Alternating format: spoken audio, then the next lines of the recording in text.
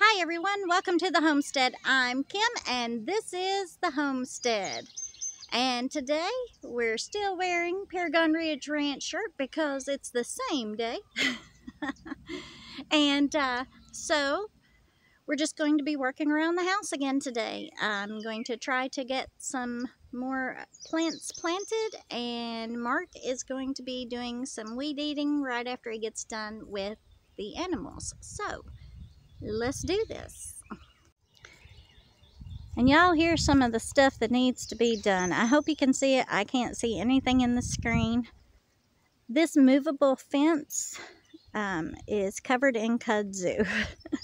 So we have to get the fence line weed-eated so that the goats can get back on this and take care of this kudzu. I mean, it's growing crazy. Absolutely insane. Lots of food for them, but we want it cleared out so that we can actually see the land and that it doesn't overtake everything. So let's do this. Y'all, check out this pond while I'm up here. Looks a lot better now that I got a lot of it weed-eated. I mean, there's still messes that needs to be cleaned up, but looking good, looking good. Usually when I come up here, I usually end up hearing fish jump. There, that went a frog. You can see some little, well, you could see some little baby fish in there. I don't know if it's picking it up through the camera or not. So I've had some people ask, or basically tell me, that this landscape barrier makes it to where worms will not do their thing. Okay, look at this one hole. This plant died, so I'm replacing it. But look at this.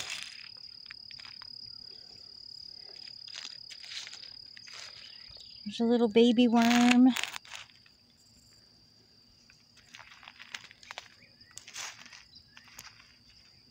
There's another big worm. There's still some more in the hole there. This was just one scoop that I took out. Okay, so there you go. The proof is in the dirt. So, anyways, landscape barrier. You still have plenty of worms in there. So, there you go. If you had that question or you thought that it would hinder worms from being in your garden, then there's your answer. Okay, as far as the garden goes, what I got done today was all of the ones that had not survived, as far as tomato plants go, have been replanted. And so now I just have this crazy roll to go. And then this garden will be completely done. Well, as far as planted goes. Look at this crazy thing. Look how much it's grown since the last video. What in the world is that? I have no idea. My hands are filthy. There's the back of it. And once again, the bark that grows up. This thing grows tremendously fast. No clue what it is. So that's all that I've got done in the garden today, but I mean, that's pretty much all that needed done, except for this last row, and it needs cleared out. My tomato plants, those jet stars are horribly bad looking, but the others are, yeah, they're getting root bound. They need out of their pots and into the garden where they belong. Okay, so Mark worked on the fence line to get the goats back up eating the kudzu. After he got home from work, he didn't have a whole lot of time to work on it, but we'll take a little walk and show you what got done. My feet are probably going to get soaked. It poured the rain, and this ditch line is wet. And I have flip-flops on. Okay. So here's part where we start going up the hill to the pond and eventually to the cabin. But here's the fence line. And we are going to be moving this. We're going to move it along the edge of all of the road there that I made. And let the goats out on all of that. This is all we could do. Was it last year or the year before? I can't remember now. Anyhow, let's go for a little walk. It's been a lovely day. Not too hot, not too cold. It poured the rain last night. And the day before that. No, not the day before that. The night before that it did. The kudzu was growing up into the fence. So as you can see, the weed eater caught the fencing and made a big mess because the kudzu was wrapped up in the fencing. And normally I would be pretty irritated about that. And he was irritated about it while he was working on this. But this fence has to be moved anyway, so it's okay. It's okay. So the other day, we got, I think it was 14 of the meat chickens butchered. And then we were going to do the rest of them the next day.